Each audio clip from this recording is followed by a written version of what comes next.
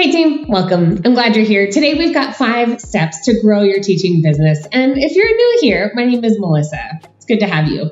Today we're going to look at these 5 steps and I want to share them because it's what I've used to grow my own teaching business. This is what I do daily in order to scale and grow so that I can be more present in my home life. But that's why I'm offering this for completely free. It's based on a workbook that I created, which is linked below. You're welcome to pick that up for free. And I want you to do it your way. Take a look at that workbook. Take a look at these 5 steps. We're going to get going right here and get you started on scaling and growing your business. Let's go. The first step is finding out who you're serving. This has different names in different circles. Some may call it a niche. Some may call it your ICA, your ideal client avatar. A lot of times these people are going to come once we figure out our purpose statement. So I'm actually going to steer us there for a second. Now, a purpose statement for me, it looks like this. I help someone, a person or a group, do or become something like the target action so that they can dream outcome, do something. So for me, again, I help teachers launch and scale their businesses so that they can be more present in their homes. This is something that I would love for you to take a second and think about. Pause if you'd like, or go grab that workbook and go ahead and start jotting it down. There is space for you to do that in there. And I would love for you to get that in mind so that then everything else that you're going to do to scale and grow is based on this.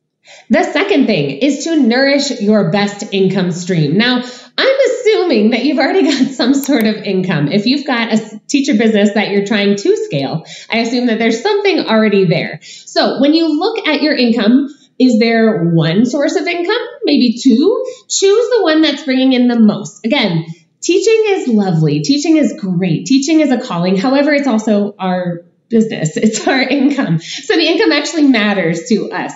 And we need to go ahead and make sure that we're maintaining that, nourishing that in order to continue to bring in money each month and then also grow later on. But first, continue to nourish it. But that starts with identifying it. So go ahead, write down what is your best income stream, and then we can look at scaling.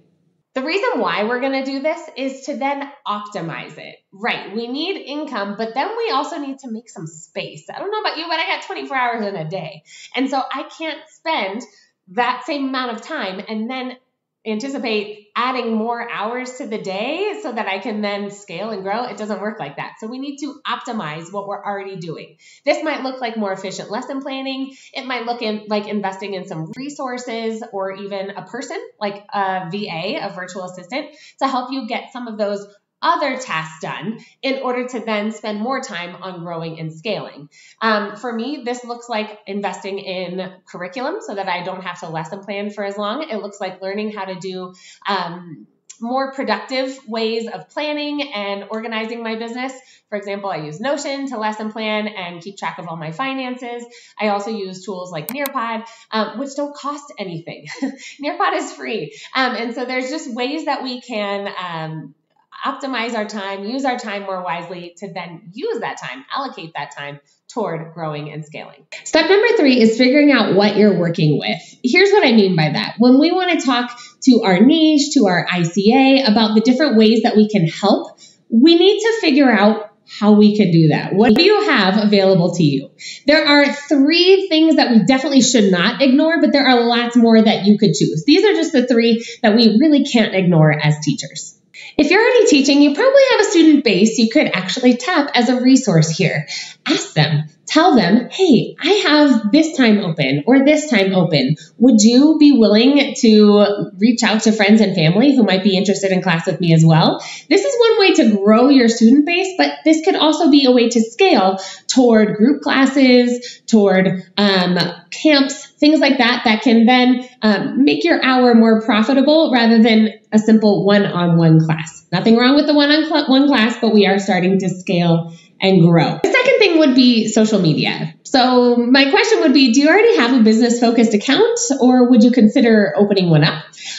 You could also consider opening a Facebook group. I have one where I talk about the things that I really like ed tech and curriculum and teaching platforms and helping teachers navigate those better.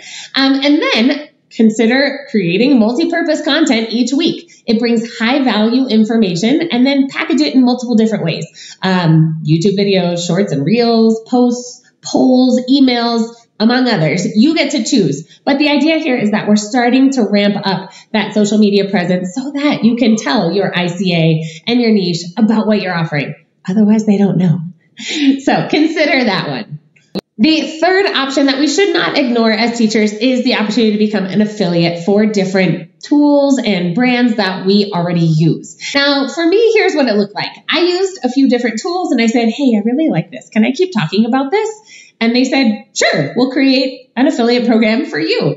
Great, that was awesome. Then, as I started to tell people about the tools that I loved, I started realizing that lots of the other tools that I already used had affiliate programs set up. Fantastic. Host those on your social media, your link tree, something, so that you can share with your ICA about the tools that they might find useful. You're making their life easier by saying, hey, here's something I use. You might like it too. Again, you're providing answers to common challenges and questions in your niche. All of this ties back to your social media presence and your ICA so that you can share more and more. And it's actually really cool because you probably will get a small stream of income there as an affiliate.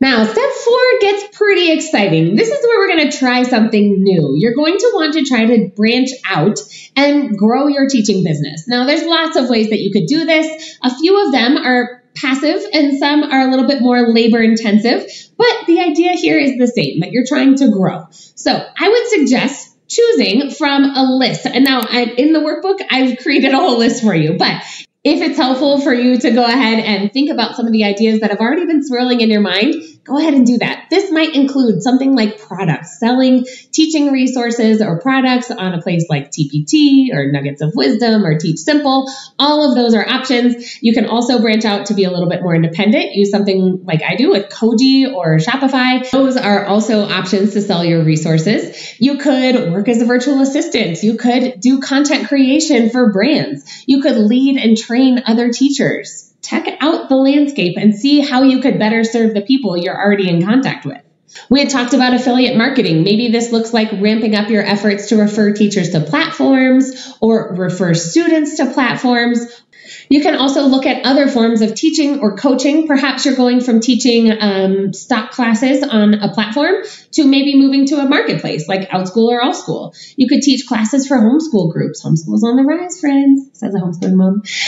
So go ahead and look at how you could serve the homeschooling community. You could move from one-on-one to niche group classes. I have a video on this. You can check that out here. And then also one-on-one or group coaching. I do this in my own business. I offer Slack coaching. That doesn't require me to be at my computer 24/7, but I can serve my clients well when they need help by offering this flexible form of coaching. It's all available to you. You just need to go ahead and take action. So figure out what your next steps could be, figure out what feels comfortable to you as you grow your business your way, and write those ideas down.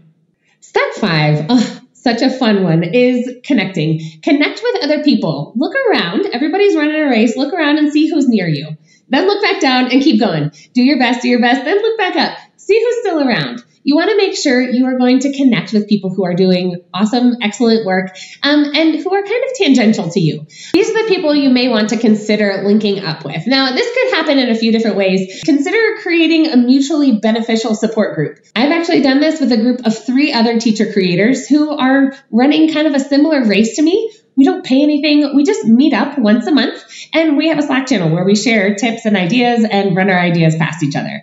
You could also work on a collaboration project together. This could be a video, a set of reels, inviting them to a live.